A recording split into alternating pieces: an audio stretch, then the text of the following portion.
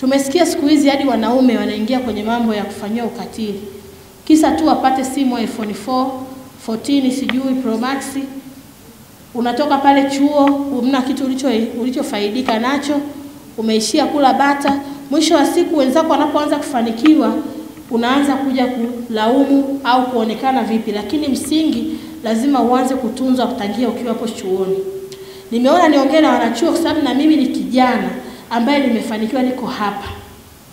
Tunapomaliza chuo sasa, ukishapata kazi yako nzuri, ukishapata maisha yako mazuri, na kazi au maisha sio tu kusoma darasani. Unaweza kumaliza kwa sababu ya kujitunza, kwa sababu ya kuwa na elimu nzuri, ukaja ukapata hata mikopo, ukafanya biashara nzuri, ukawa umefanikiwa. Ukawa na discipline. Tusikubali watoto wa kike, watoto wa kiume tukadhalilishwa, tukashindwa kutimiza ndoto zetu. Kwa mfano, unapoongelea msichana au mwanaume ametimiza miaka 18 au miaka 22 au miaka yoyote mikubwa, age of majority, alafu unakuja kuongelea kwamba amedhalilishwa, huyo ni mtu mzima anayejitambua. Mnanielewa jamani? Kwa hiyo tufike mahala tuongelee kupinga ukatili wa kijinsia katika nyanja zake zote, zile elementi 4. Lakini pia leo utasema umedhalilishwa kingono na mwalimu, lakini hadi mwalimu akufuate yako mazingira ambayo na wewe pia umechangia. Mara nyingi sana inakuwa hivi. Ni wachache, unakuta kwenye 100, asilimia chache ndio mtu anakumbwa na haya madhila bila kuchangia. Unakuta ni mtoto wa kike, kila saa ukutana na mwalimu anajichekesha tu. Akikuita unasema amenizalilisha, lakini ulikuwa unamchekea wa nini? Mtoto wa kiume ukikutana na wenzako wa kiume wenye hela, kila saa umewabebea mabegi, umezunguka nao, basi mwisho anakuambia naomba. Maana lazima tusemezane. Unaacha jukumu lako la kuwa mwanaume na kutafuta na kupambana kama mwanaume. Unakuwa na tabia ambazo hazifai kwenye jamii, ambazo hatukuridhishwa na wazazi wetu. Mwisho wa siku ukitakiwa sasa utoe, unaanza kusema nadhalilishwa kijinsia. Tukijifunza kujitambua na kujisimamia, itatusaidia sana. Naongea hivi kwa uchungu kwa sababu tumeona watu wengi waliopoteza ndoto zao kwa kupenda vya bure, kwa kupenda vyepesi. Sisi wengine tulikuwa tunaonekanaga kama madume jike hivi, tupo tu, lakini ya kwetu yanaenda. Ya kwetu yanafanyaje? Yanakwenda. Ifike mahala tujitambue. Na ukipewa gari, kwa mfano mimi nilipokuwa Mzumbe nikiwa na miaka 22, ningepewa gari, sasa hivi singekuwa scraper tayari. Maana ukipewa gari utataka mafuta. Wewe ni mwanafunzi, hauna mshahara, lazima utatafuta njia zingine za kudhalilishwa. Utaendelea kupewa mafuta ya gari, iko siku gari litakwisha. Haya, huyo mtu anayekupa ana future na wewe. Unaenda unakubali kuingia kwenye mtego wa kuwa na mume wa mtu. Mwisho wa siku utasema unadhalilishwa, lakini kwa msingi wewe mwenyewe ndio ulioanza huo udhalilishaji. Tumetoa wito na kupitia program ya mwanamke imara, wameweka watekelezaji wenza na wameona mradi utekelezwe kwenye mikoa 3 ikiwemo mkoa wa Njombe. Mimi nashukuru sana kwa mradi huu na niwashukuru USAID kwa kuweza kufadhili mradi huu wa mwanamke imara. Na lengo lake ni kuleta maendeleo kwa wananchi na kuhakikisha tunamaliza vitendo vya ukatili vya kijinsia katika jamii. Na wamefanikiwa kuanzisha madawati ya kijinsia katika kila chuo ambacho kiko hapa, ambacho ni washirika. Naomba tuwapigie makofi mengi sana kwa kazi kubwa. Ni jambo jema sana kwamba mradi huu unafikia mikoa ya Njombe, Mbeya pamoja na Kilimanjaro, lakini ni mradi unaogusa nyanja zote muhimu ambazo kama zikiimarishwa, basi mwanamke na kijana wataweza kulindwa dhidi ya vitendo vya ukatili.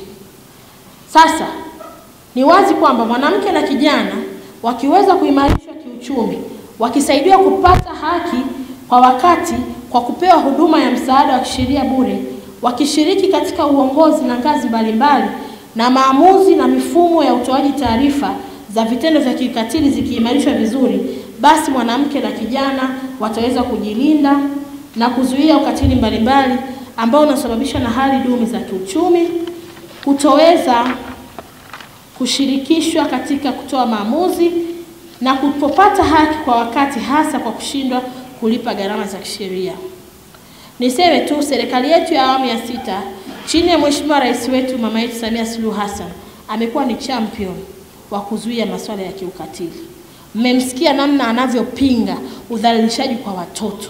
Mmemsikia namna anavyopambana hata akikutana na wanasheria kwenye shughuli zao, shughuli sijui za wanasheria wa serikali, akikutana na wanasheria wapi, bado anawaambia watoe haki kwa wakati.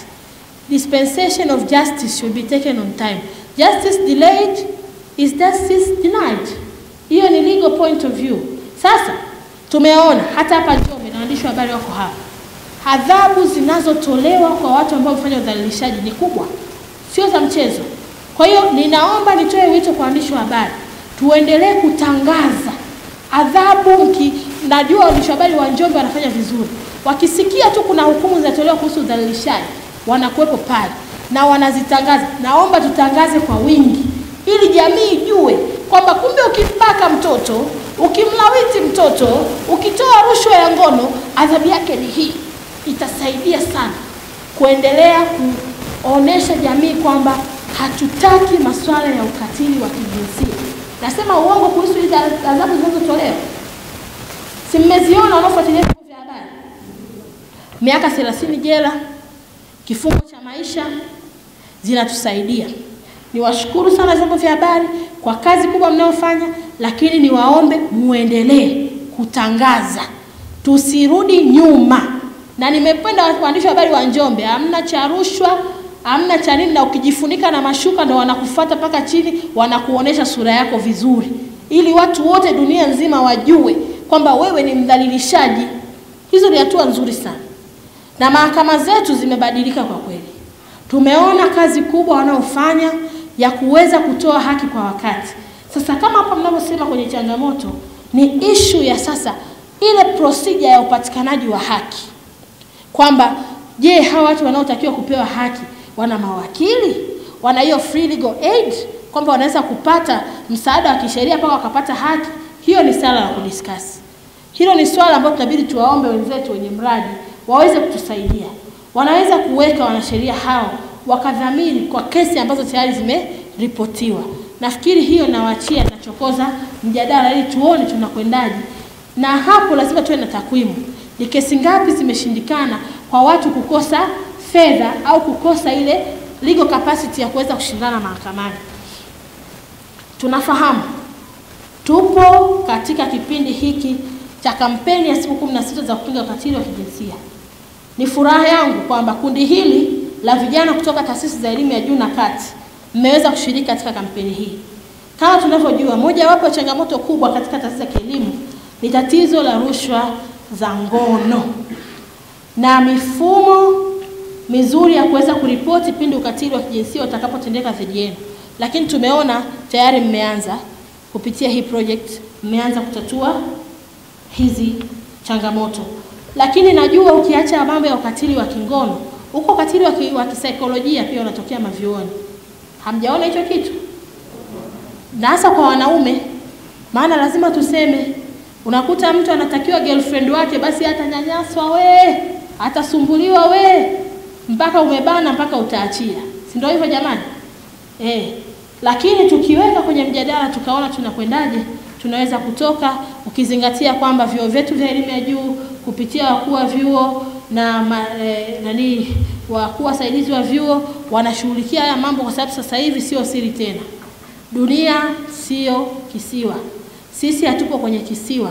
Kwa hiyo ni swala mtambuka ambalo hata kwenye vyuo tunapongeza jitihada zao ambazo wanazifanya, lakini bado wako watu wenye tabia binafsi ambao wanaendeleza tabia ambazo hazifai.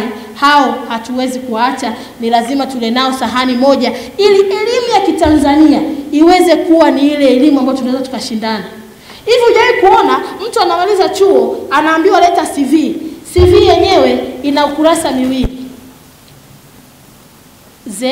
Mimi my name is Status, I am single. Experience, I work at Z. Where CV umemaliza. Unaenda kukompea na Mkenya. Una CV karatasi hichi hapa. Niwaambie zile CV inachoma kwa moto wa gesi. Umesikia? Inachoma kwa moto wa nini? Kwa sababu inakuwa haijajaa nyama.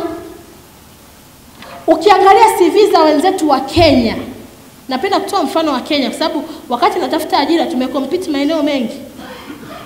Anakuja na CV imejaa karatasi 21. Kikao hichi cha weldafu kaweka, yani kila kitu alicho yani ameweka.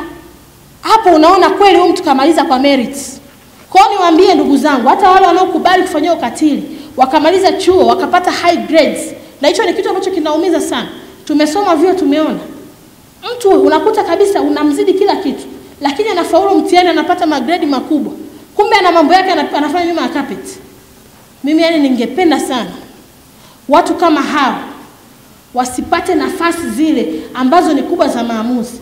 Kwa sababu mwisho wa siku watatuletea changamoto huko. Si hajasoma kwa akili zake. Mtu hata CV tu inamshinda kuandika, atafanya kitu gani? Tumekuwa na changamoto, unakuta mtu ana degree lakini maisha yake, mwenendo wake wa kazi hauakisi kama mtu ana degree. Hamjawahi kukutana na watu kama hao? Mpaka unabaki unajiuliza, huyu alisoma wapi? Unaambiwa kasoma Mzumbe. Wala soma Mzumbe nadhani nanielewa. Mzumbe sio pa mchezo. Shughuli ipo. Na vyuo vingine vyote. Huwezi ukasema unasoma chuo afu ukasema tu mambo ni poa poa. Chuo chote ni kazi lazima ufanye. Kwa hiyo nitoe tu wito kwenu. Haya madawati yatasaidia kumaliza vitendo vya ukatili na kufanya mazingira ya chuo kuwa salama na wanafunzi, pamoja na walimu kuweza kulindwa dhidi ya vitendo vya kikatili. Endapo tutatumia vizuri. Mmesikia hiyo point? Nimefurahishwa sana kujua kwamba taasisi zote za elimu zilizopo mahali hapa excuse me zimefanikiwa kufungua madawati ya kijinsia kulingana na mwongozo wa wizara wa uanzishaji wa madawati hayo, na tayari madawati hayo yanaanza kufanya kazi. Tusiishie hapo. Twende kwenye kujitambua. Kuna umri hatutaki kuongea ukatili. Potelea mbali watu wakuone mshamba. Kuna umri hatutaki kuongea ukatili. Tunatakiwa kuongea kujitambua. Hivi leo mwanaume wa miaka 22 unasema mimi bwana nimesumbuliwa sana na huyu kaka mpaka akaamua mimi niwe mpenzi wake, ananyanyasa kijinsia. Miaka 22 hujajielewa kweli? Na wauliza, miaka 22 mwanaume hujajielewa?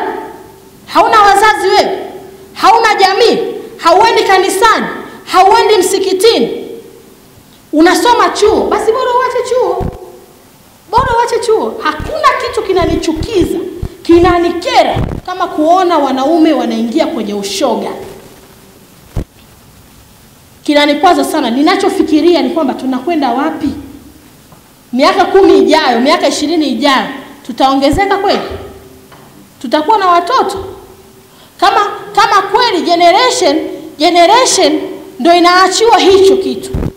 Okay, miaka 10 20 inaweza kama michache kwa sababu bado athari sio la kwanza nisisitize, ukatili sio kwa wanawake tu. Hadi wanaume wanafanywa ukatili. Na ukatili sio wa kingono tu. Nilikwenda kwenye ziara kijiji cha Igomini, kata ya Kobe. Wanaume pale wakalalamika wanapigwa vibao na wake zao. Umeelewa Sasa huo pia ni nini? Ni ukatili. Na wanaume wanapigwa vibao, wananyamaza kwa sababu wanaona kwamba ni aibu kwao kusema kwamba amepigwa kibao. Wanaume tufunguke katika siku hizi 16 za kupinga ukatili, hatujawasahau. Tunaomba madawati ya jinsia yaweze kuwapokea, lakini msikae na dukuduku moyoni mnapopa kushtakia. Ndio maana kesi Njombe ni kibao za watu kujinyonga. Huwezi kupita wiki watu hawajajinyonga.